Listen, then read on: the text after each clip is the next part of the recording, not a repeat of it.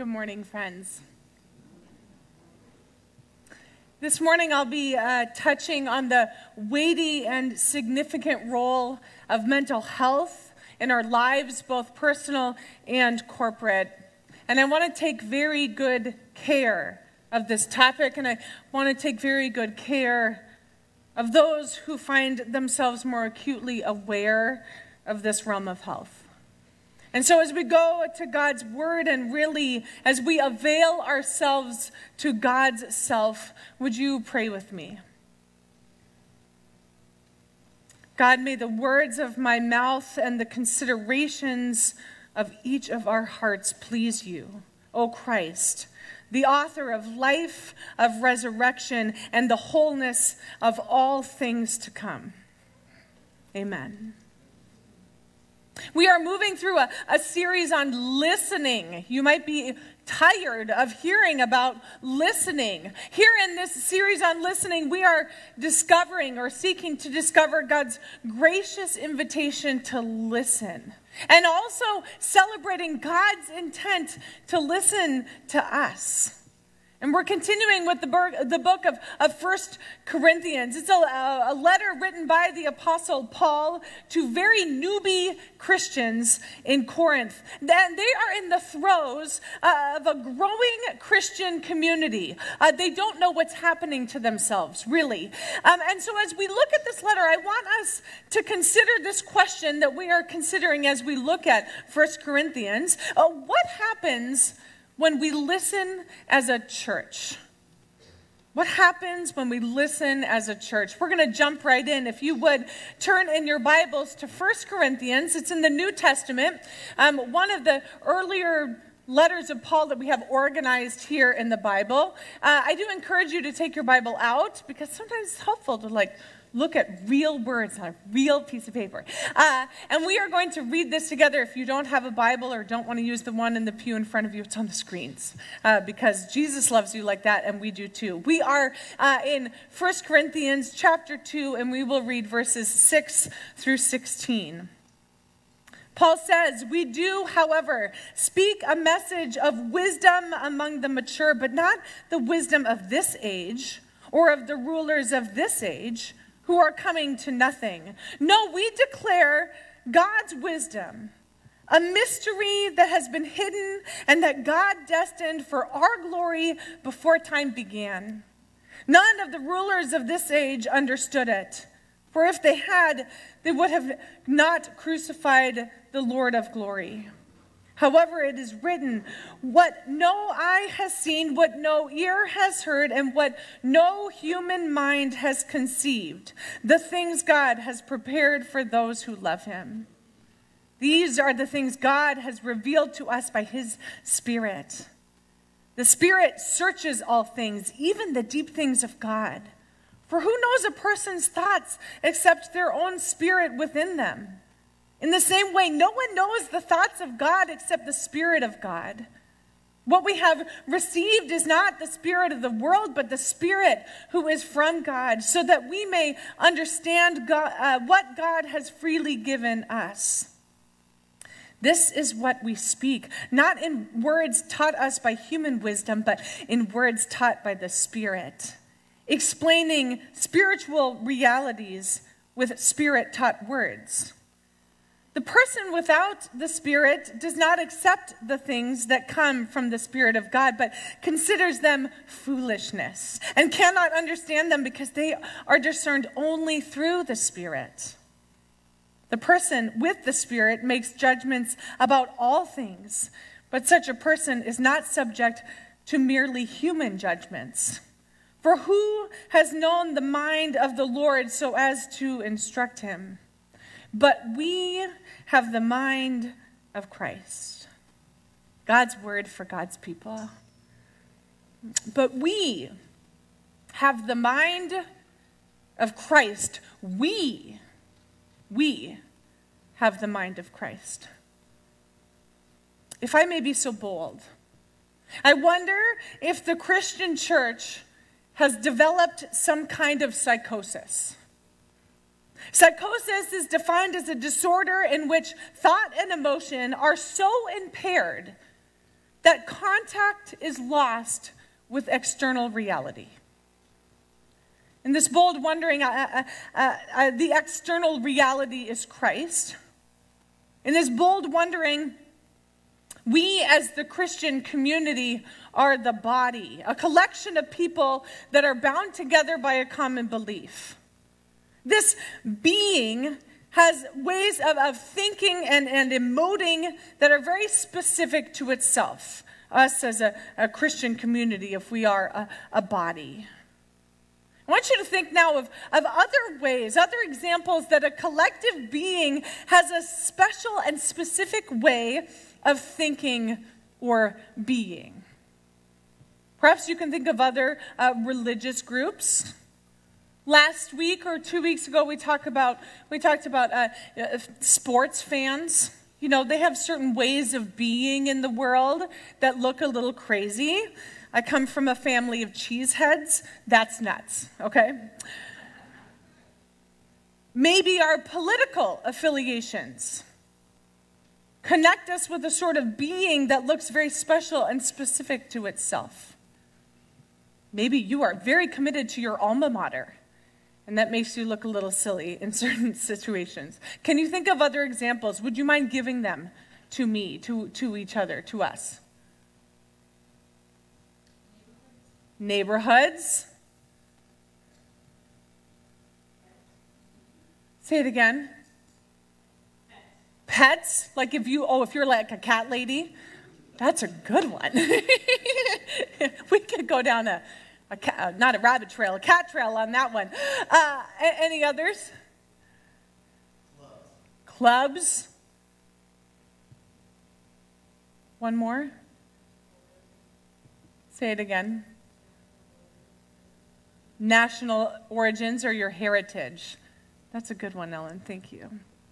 Each of these groups has a way of functioning and being in the world that embody its distinctives. Cat ladies. Okay. Those who find themselves belonging to that group, they begin to adopt and then adapt and then acquire ways of thinking and emoting that match the group that they belong to. Okay? The same thing is true for those in Christian communities. We have ways that we have both adopted and adapted and acquired thoughts and emotions that match the group that we are a part of. What I've wondered, now based on Paul's words here in 1 Corinthians 2, is that if it's possible to be a Christian community but not have the mind of Christ, is it possible to be a Christian body even, but not have the mind of Christ? Here, I think, may be the root of our psychosis. We have seen in recent years, through national events and even shifts within the Big C church itself, how easy it is to be a Christian body without the mind of Christ. This Christian body finds itself without contact with Christ, allowing its thoughts and its emotions to be ruled by a different power. And to be very honest, there are times when each of us have bought into the story of being ruled by a different power as well. Sometimes that feels good. Sometimes we, as individuals, are the power. And when we have bought into this story, we find ourselves stuck. I even wonder if we've bought into the story that a strong mission or the vision for the church is all we need to be effective disciples of Jesus. And because we've bought into the story that a strong mission or vision for the church is what we need to be effective, we've relied on personalities and performance to supercharge our mission in the world. We've expected that one person could call all the shots, and that if you didn't follow along or you didn't get in line, you were just left out of the community, or you might even be left out of the call to participate in the mission of the church. This may be how the world functions, but this is not how the body of Christ, with the mind of Christ, is to function. Paul instructs the Corinthians to invest in the mystery that is the body of Christ. And the body of Christ is different than a Christian community. A body of Christ is different than a Christian community because the body of Christ has the mind of Christ. And though he drops his main thesis at the very end of our section, like, Paul, wouldn't you say that at the beginning so that we could understand better? Even though he drops it there, he's leading us to this thesis the whole time. What does it mean to have the mind of Christ? Paul says no human mind will conceive of it. None of the rulers of this age will understand it. It is not received by the things of this world. It may actually look like pure silliness. We might even look crazy. And human judgments are not going to cut it when we are the body of Christ led by the mind of Christ. Craziness. Pastor Paul highlighted last week that the ways we belong together and function and live together as the body of Christ can look ridiculous.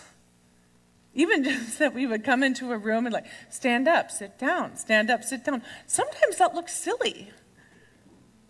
That we could then also sit next to someone and converse with someone that we disagree with. We don't see that very often. That we could come together and make decisions together through a discernment process that no one could ever consider on their own. That sounds like craziness. That communing with the Spirit of God would be the source of our life and mission? That sounds woo-woo. Paul is preparing. In his letter, he's preparing to define what the body of Christ actually is and what the body of Christ actually does. Later in his letter to the Corinthians, in chapter 12, we're going to get to that next week. But before that, he must be clear that a body without a mind is just flesh. And a mind without a body is just thoughts. And the body of Christ is given the mind of Christ. And that without the mind of Christ, the body of Christ is actually dead. You see, in medical terms, a person is pronounced dead when their brain, when their mind ceases to function. If a person's heart continues to beat by natural or artificial means, if the lungs continue to breathe, but they have no brain function, they are declared dead, brain dead. Their body may be functioning, but their brain, their mind is not. So it is with the church. Our body may be functioning, making decisions, pulling off programs, engaging with our neighbor. But if the mind of Christ has been disconnected, if the body no longer has the mind, then the body is dead. And if we pretend that the mind is not gone, everyone's fine, everything's functioning as it should, then we're actually in a state of psychosis. The mind cut off from reality. Recently, scientists and biologists have made strides in their understanding of the human mind and body connection. Their research overwhelmingly suggests that our brains and our bodies biofeed one another. And it's not just that the brain tells the body what to do, but actually that our body can also tell the brain what to do. Our physical, mental, emotional functions are very deeply and intricately connected. They cannot be divided. I do want to say that studying the ways our bodies function is one way, I think, of understanding our createdness and our Creator. And I'm not looking to make science our God or make science textbooks our scripture, but I would rather like us to consider that any new discovery in science tells us a lot about our Creator. Makes us consider our Creator differently. And it makes us consider our function as God's created in a new way. This mind-body connection is the link between our emotional and mental health, which is our thoughts, our attitudes, and our behaviors, and our physical health. So the truth is, our biology impacts our mood. Interesting. Our emotions impact how we feel and function physically. For example, have you ever experienced your stomach tighten up when you feel anxious? Yes? You've experienced a mind-body connection. Or have you ever had that experience where your chest swells when you're surprised? Like, it just feels like, whoa, that's a lot. That's a mind-body connection. Have you ever had joy leak out of your eyes through tears? It's a mind-body connection. I want you to look on the screen here. This is what researchers say that our feelings look like within our body. It might be hard to see this real far away, and I'm not wearing my glasses. Those of you who are, good luck. But you can see that like anxiety looks a certain way. The red and yellow mean that the body is functioning at a higher state. If it's like black, that means it's functioning at a neutral state. If it's blue, the body is functioning at a lower rate, which means your body is responding by slowing things down rather than revving things up. So you can see like anxiety, you feel it right here, which is why your stomach tightens when you are anxious. I love how you experience love. Like it's like all within the core. So interesting. Sadness. Sadness you feel in your hands and your feet. A low function. Shame in the cheeks. Do you see that? Very interesting. Happiness goes from your head to your toe. Our bodies and our minds are connected. Our emotions, our thoughts, our attitudes display themselves in our bodies. And our bodies can also tell our brains and our minds to respond in certain ways. If you've ever been scared before, someone frightens you, your whole body goes into a response, and it tells your brain, you got to do something about it. That's your fight, flight, freeze response. If you've ever experienced deep grief, you know that your body doesn't function the way that it usually does outside of grief. It's hard to wake up in the morning. It's hard to see situations clearly. There's a brain fog. It's not just because you're sad. Your body is doing this with you, telling your brain, it's time to take a rest. Our bodies have something to say to our mind, and our mind has things to say to our bodies. And this is helpful awareness for us as individual beings, but it is very helpful awareness for us as the body of Christ. Even more so, it is good news for us, not just helpful news, it is good news. Because it tells us that Christ is aware of how we are. Not just us as individuals, but how we are. If there is anxiety in the body of Christ, Christ responds. If there is joy in the body, Christ responds. If there is a need in the body, Christ responds to the need. This is the beauty and the benefit of being given over to Christ and being in Christ's body. A Christian community without the mind of Christ looks so different than the body of Christ with the mind of Christ.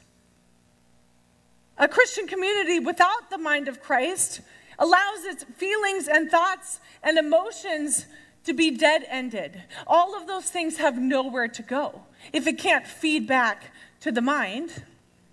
These feelings and thoughts and emotions, they'll scream loudly. And without the mystery of God's response to meet them, they just scream. those feelings, thoughts, and emotions become the source of all decisions. If there is anxiety, a body without the mind of Christ just responds with a decision.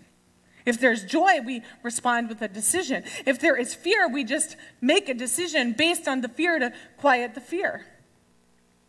And while there are certainly, there must be adjustments so that the body of Christ can experience the variety of circumstances that we find ourselves in, because this is what a body does.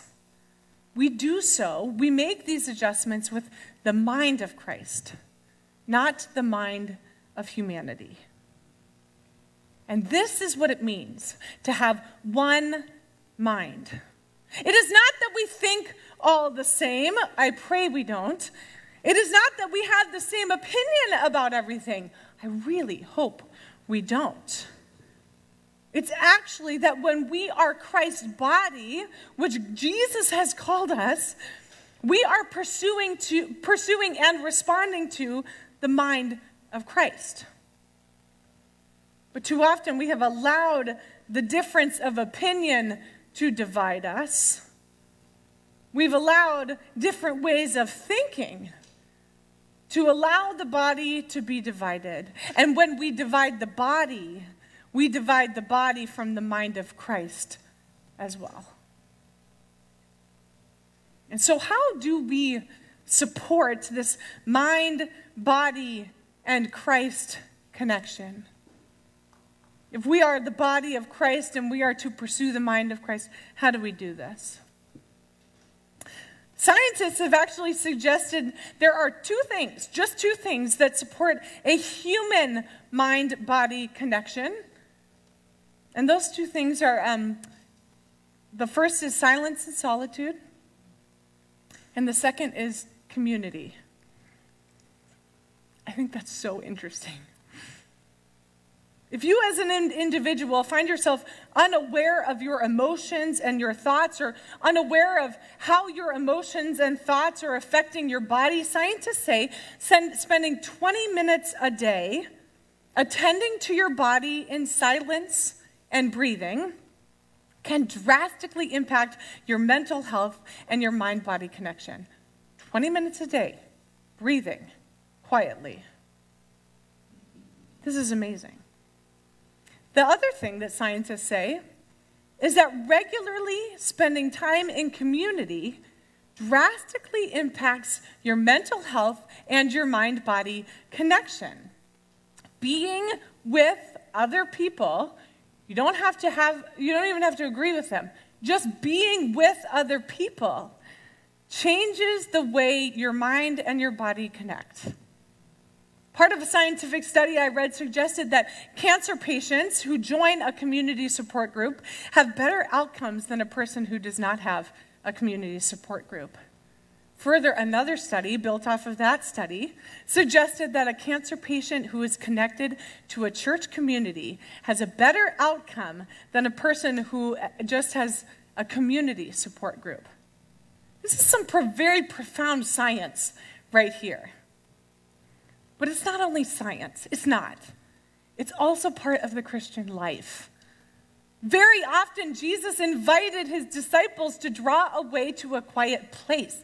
It's as though Jesus knew what the body needed. And then the very nature of Jesus' ministry was in community with people. And not just crowds, but community at the table. So if solitude and community, which seem like opposite ends of the spectrum, support an individual's body-mind connection, I would like to assume that the gifts of solitude and supportive community encourage the body of Christ, mind of Christ connection.